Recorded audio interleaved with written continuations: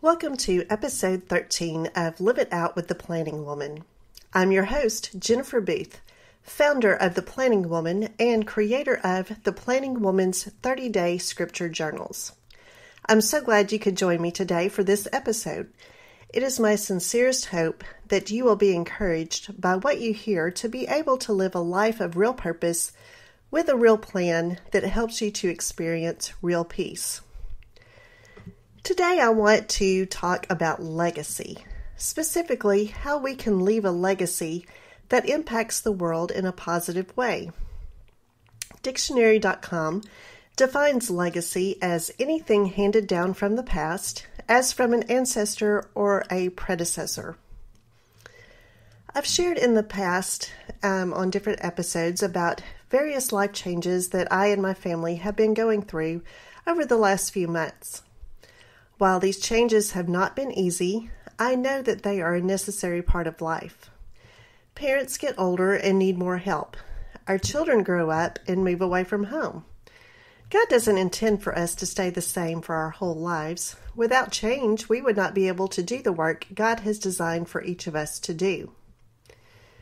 Throughout all of these changes, I have begun thinking about the topic of legacy, especially with my son leaving for college this year and the fact that our daughter will be following soon behind him in a couple of years, which will leave my husband and I as empty nesters. Even though they are almost grown and on their own completely, I know that it's not too late to continue to shape the legacy that I hope to leave behind for them. I have to admit, though, sometimes I do feel like it's too late. In fact, this whole summer before my son left, I just kept wondering, have I taught him enough? Is he strong enough in his faith to be able to withstand pressures at school? I just had all kinds of thoughts and even some regrets of things I didn't get to do with him or didn't take the time to do with him while I had him at home. But I know that it's okay and that there is still some time to continue to shape and mold him in a positive way.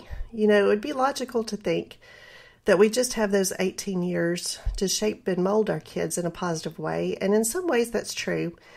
But until we take our last breath, we can live our lives in such a way that we can continue to impact our kids and future generations beyond them. My family took a vacation to New Orleans a few years ago, and one day while touring this city, we walked through an old cemetery. Now, if you've ever been to New Orleans, you'll know that the city is in a low-lying area that's prone to flooding.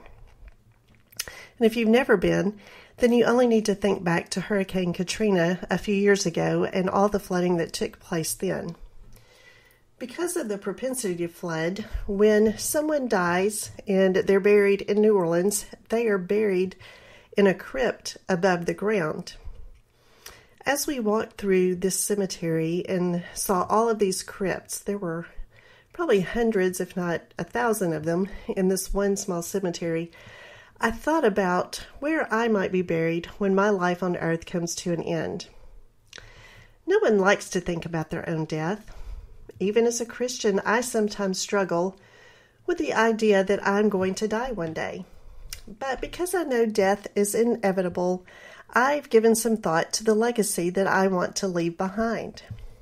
I believe to leave a legacy that is God-honoring to those who come behind us, we must be open to following God's purpose for our lives. I'm a firm believer that our main purpose is to glorify Him throughout all our lives. From birth to death, everything we do should bring glory and honor to Him. But I also believe He has other purposes for us during different seasons of our lives. So I really think legacy starts with purpose. What do you want people to remember about you when you die? Do you want them to remember the good things you did, or how much money you had, or gave away to charity? What would it be like if we lived in such a way that our lives told the story of God? Two men in the Bible stand out to me as examples to show how our lives could be remembered. The first is Jehoram, who was a king in Judah in the Old Testament.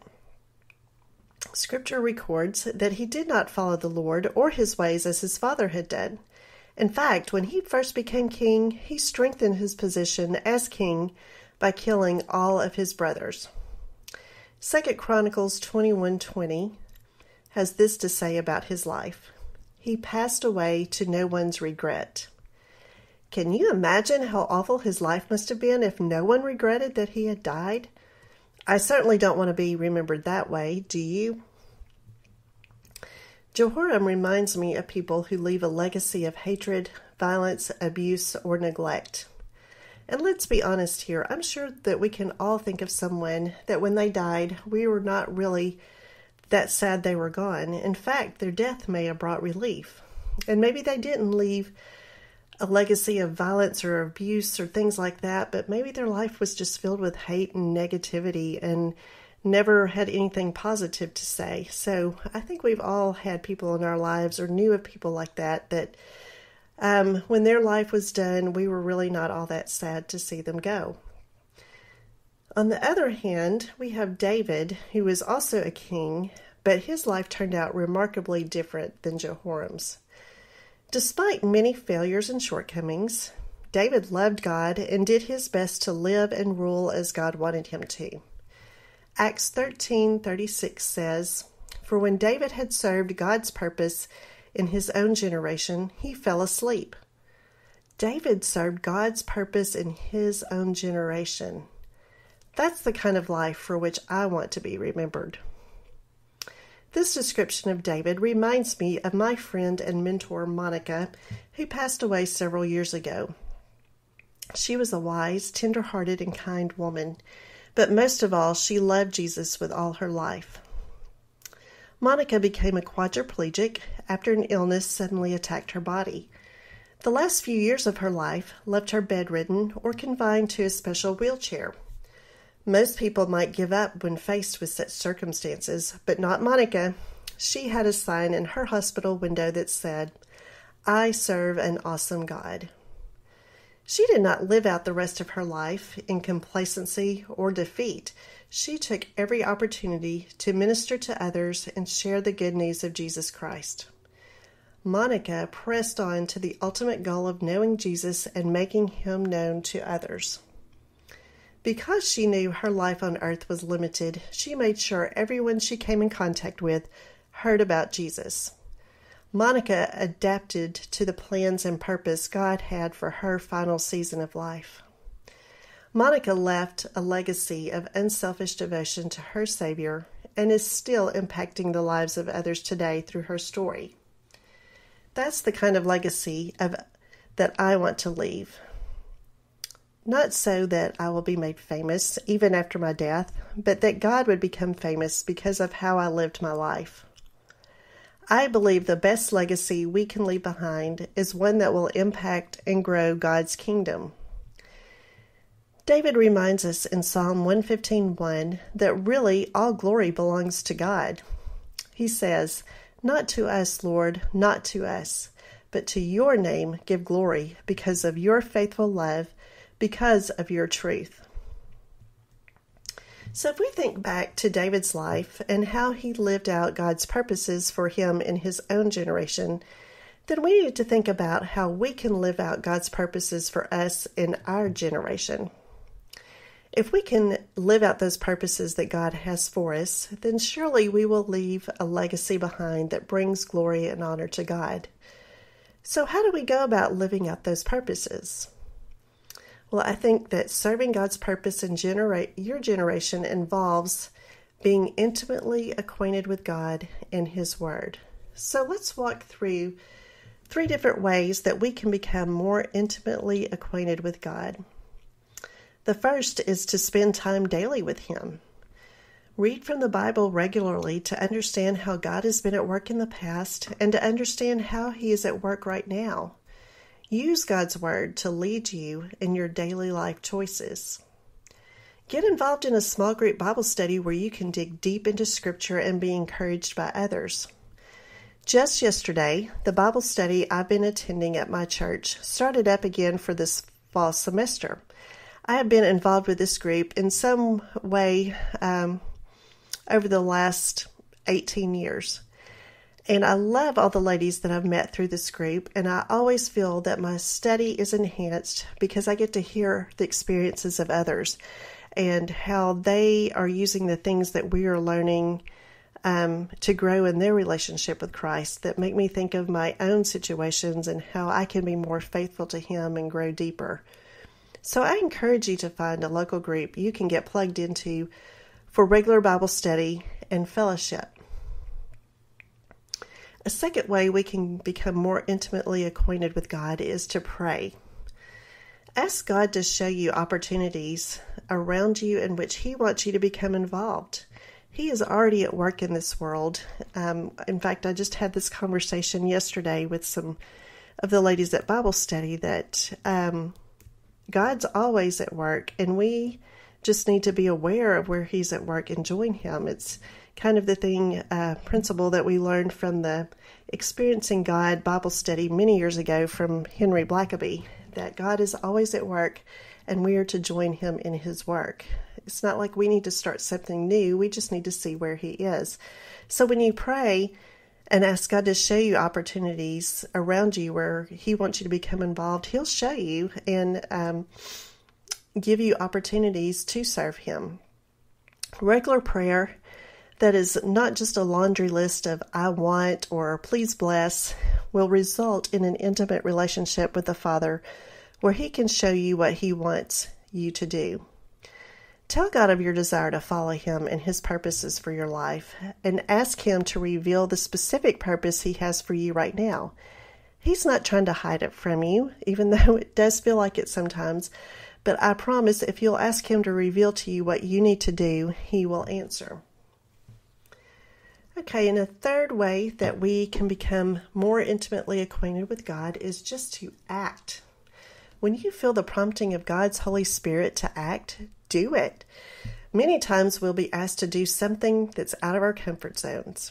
Actually, a lot of times, most likely. I feel like most everything God asks me to do is not in my comfort zone totally. While there may be some things that I'm familiar with or have skills in, He often asks me to do things that stretch me and grow me.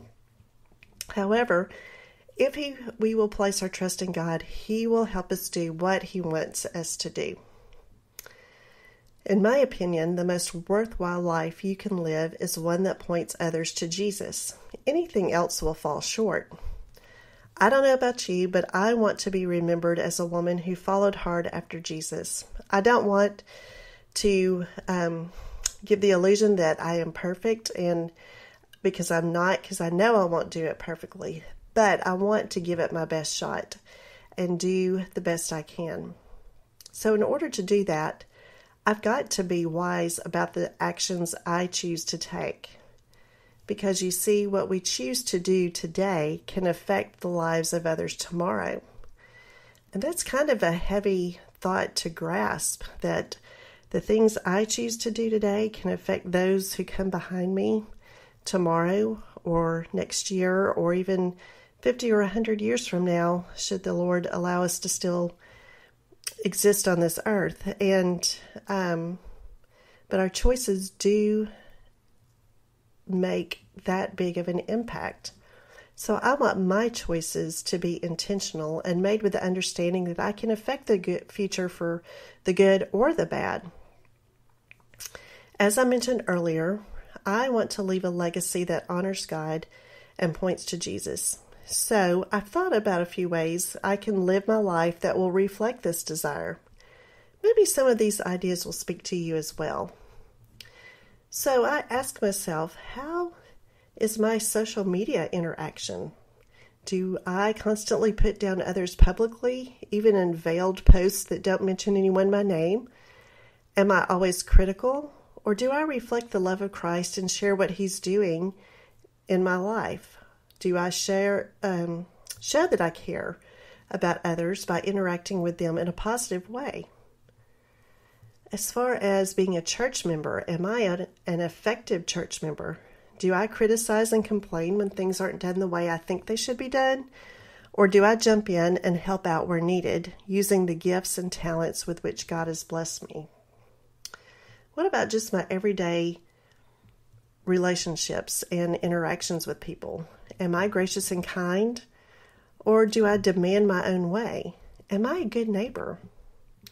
Am I sharing about Jesus consistently, or am I hiding that I'm a Christian?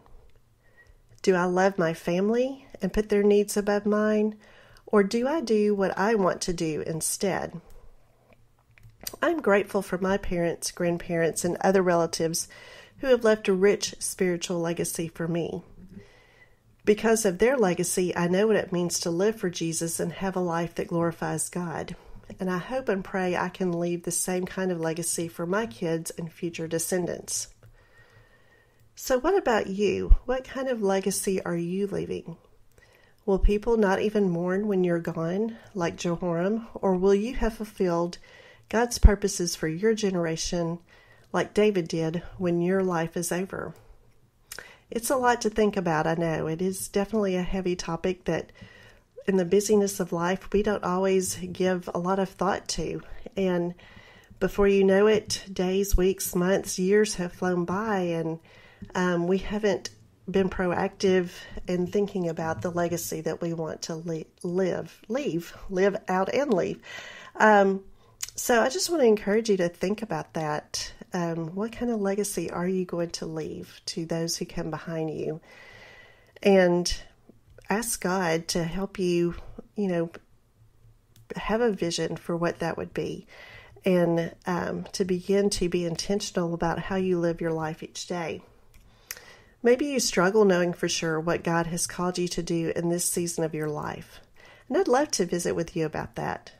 Drop me an email at theplanningwoman@gmail.com and let me know your struggles with finding your purpose. Perhaps a few life coaching sessions could help you achieve clarity, or maybe I can direct you to some other sources and resources that could help you in this area.